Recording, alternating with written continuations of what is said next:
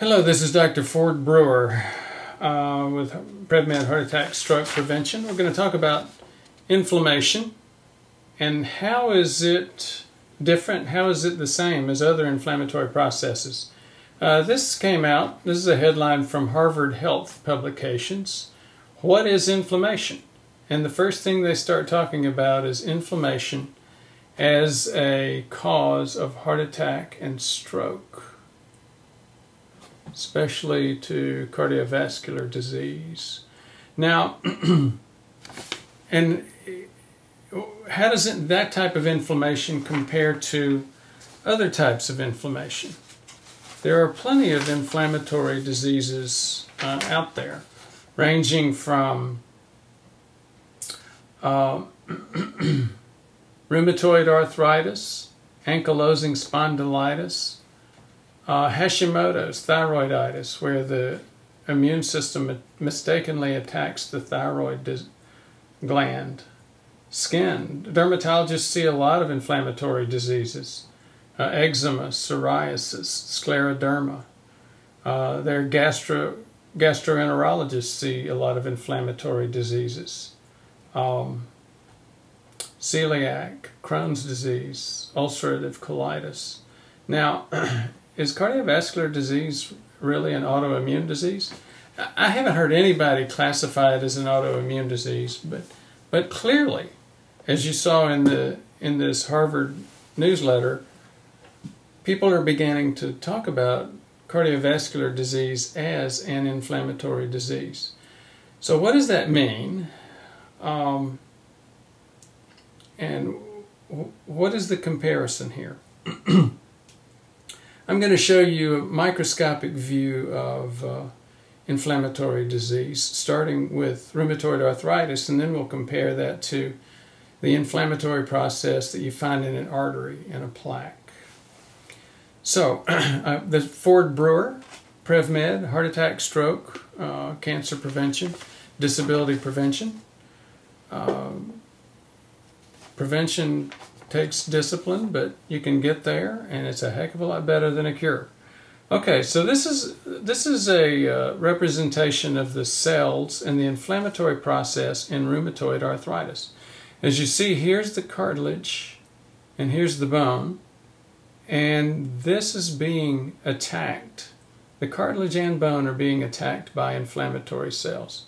T cells, monocytes, other cells where the immune system is attacking the body. And in fact, if you go back to this Harvard public newsletter article, basically what they're saying is that inflammation is the body's natural response to protect itself. In other words, the immune system is attacking something. Now, how does that inflammation happen in cardiovascular disease? Well, this is a clean artery with no plaque in it. There are two layers that we're very concerned about, the intima layer and the media layer. What happens is LDL gets deposited. It goes through cracks that sometimes occur in the intima layer. That's why LDL, or bad cholesterol, is so important. People pay so much attention to it. In fact, they've paid a little bit too much attention to it, because just plain old deposits of LDL in that intima media space is really not the problem. Here's where the problem starts occurring, where the body, the immune system, starts attacking those spaces. And here's a view of an artery cut on what we call longitudinal or lengthwise cross-section. This part does not have any deposition of LDL. This part's starting to get some deposition, and you get more and more as you go down this direction. You also get what we call inflammation. These dots represent white cells that have come in and started to attack this LDL to attempt to digest it. As you see, at a certain point, you get what we call necrotic or dead tissue spewing out of caps, fibrous caps that have broken through into the artery. And again, this is just a teaching point in this illustration. Once you get that happening, that's called soft plaque or inflammatory plaque. Once it touches the bloodstream, it causes a clot. Now, what has this all got to do with heart attack? Well, let's look at and think about one of the more well-known heart attack victims. 2008, Tim Russert, very well-known, beloved newsman, host of Meet the Press, had a heart attack and died in the, I believe it was the NBC news office where he was the bureau chief. If I got the wrong news company, please forgive me. But after they did an autopsy on Mr. Russert, and when they did, the pathologist made the statement that the inside of Mr. Russert's arteries were bumpy, like the pimply face of a teenager. And again, you begin to see what was going on. He'd had this type of plaque deposition, then inflammation, and he was spewing out inflamed soft plaque. One of those caused a clot, and that in turn caused a heart attack. Now, we're going to go through several different versions of microscopic views of plaque. This is the intima layer. This is LDL that's been deposited. Here you see smooth muscle cells that came from the media, the muscle layer. They actually start proliferating and growing up into the plaque. Here you see T cells, mast cells. There are chemicals released here that and in different areas of a plaque that cause immune cells to start coming into the plaque. They release enzymes, and then these enzymes begin to digest the plaque. Here's another view. And here's some other cells that you see coming into it. T cells, mast cells, what we call necrotic core, where the enzymes have digested the material. Up here you see loss of the cartilage, the fibrous cap. When you get that, that's when you get spewing of the inflamed plaque. That is what causes the thrombus or the clot. Over here you see some mention of tissue necrotic factor, TNF, and IL, interleukin, all different factors that are released by the liver and tissues to increase this inflammatory process. Again, the human body's immune system is saying we want to get rid of the fat that's been deposited in this artery, and that's what causes our problem. This is a mast cell. Again, a lot of the actual cellular components of plaque, and again, the part that causes inflammation, the part that causes danger. Another view of this. Here you see loss of fibrinogen, the fiber that's used to keep the cap tight over the wall and the intima. Here you see again another depiction of the smooth muscle cells beginning to migrate up into this. Here you see a thrombus that's being formed. You've heard of nitric oxide. This is adding some representation of nitric oxide, LDL. You may have heard of oxidized Ldl.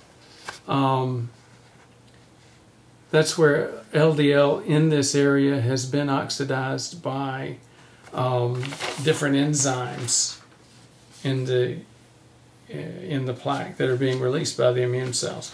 Now this picture shows a fairly comprehensive list of all of the different types of immune cells that get involved with plaque. Let's start up here. Platelets, releasing what we call chemokines, IL, which stands for interleukin, TGF, which stands for tissue growth factor, neutrophils, or plain white cells, they release myeloperoxidase, or MPO. If you've read the book Beat the Heart Attack Gene by Bale and Donine, they refer to MBO as the Joker. That's one of the inflammatory tests that we look for. You can actually see increases of myeloperoxidase in the bloodstream. Other cells that you see here, monocytes, macrophages, again releasing interleukins and other tissue factors. Mast cells releasing proteases. Dendritic cells, which are T cells, are mast cells which have responded to antigen stimulation. B cells, CD8s, T regulatory cells, CD4s.